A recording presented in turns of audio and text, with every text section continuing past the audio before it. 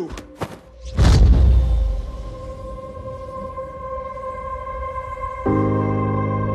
person who thinks all the time has nothing to think about except thoughts.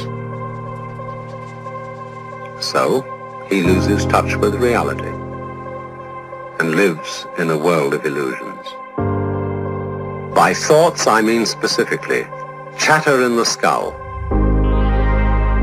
perpetual and compulsive repetition of words, of reckoning and calculating. I'm not saying that thinking is bad. Like everything else, it's useful in moderation. A good servant, but a bad master. And all so-called civilized peoples have increasingly become crazy and self-destructive because through excessive thinking they have lost touch with reality. That's to say, we confuse science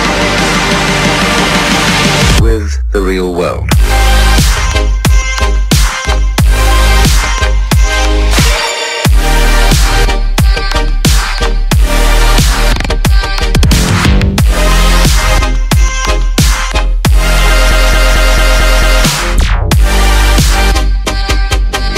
This is the beginning of meditation.